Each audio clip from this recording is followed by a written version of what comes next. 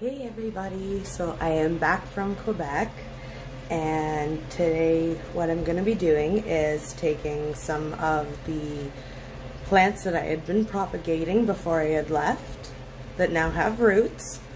I have taken them out of water, and now I'm going to show you what I do to be able to plant them, from putting them in water to taking them out and planting them into their forever pots that they will be sold to their forever homes for.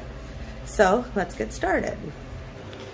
Okay, so today we are working with a lemon lime philodendron. The reason that I am working with this one today is because this is the cutting that I have rooted right now that I'll be using for the example.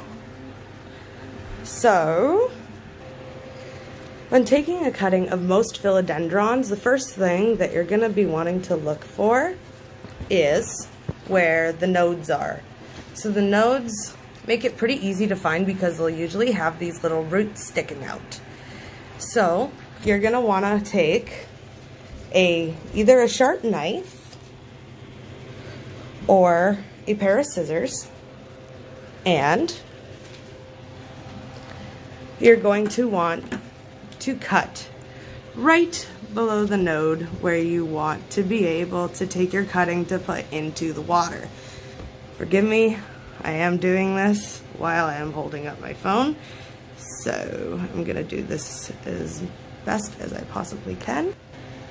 This is the one that I will be taking. So as you can see, the leaf comes out of this area here that makes this come upward.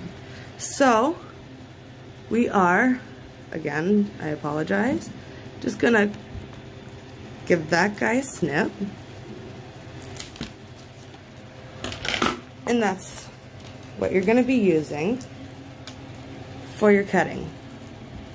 And when you put it in water, you want to make sure that these little guys at the bottom here are covered, because that's where your new roots are gonna be coming out. So you're going to want to use a clean mason jar, cup, anything that you can see through to be able to put your cutting in. So literally, this guy, you won't need a root stimulating powder because he does well all on his own, as you can see. So it'll take maybe a week or two. That's usually what it takes for me. And I keep it in this guy right here. This is my propagation station, as I like to call it. I have some succulents up here propagating as well. So that guy goes in under this light here, and it will stay there until it grows roots. So before I put on my gloves, I want to show you what the finished product is after the few weeks of leaving it into the water.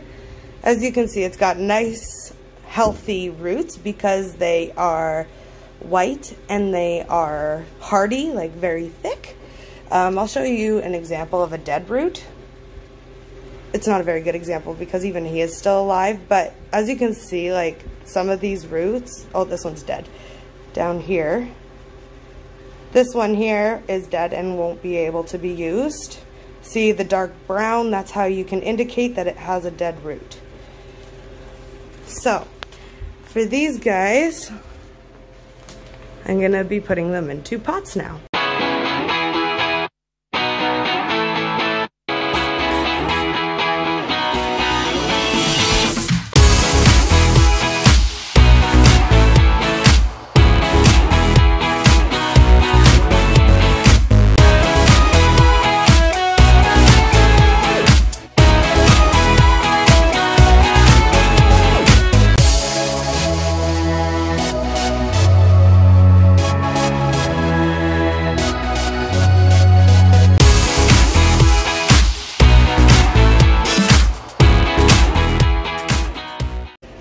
So I'm a little messy at this, but this is how it's gonna look after you pot it. And then you're just gonna wanna keep it moist until you can see that new growth has formed, so that you know that the roots have catched. So that's all for my video today. Thank you for stopping by and seeing what I had for you guys. I will see you soon. Have a good one.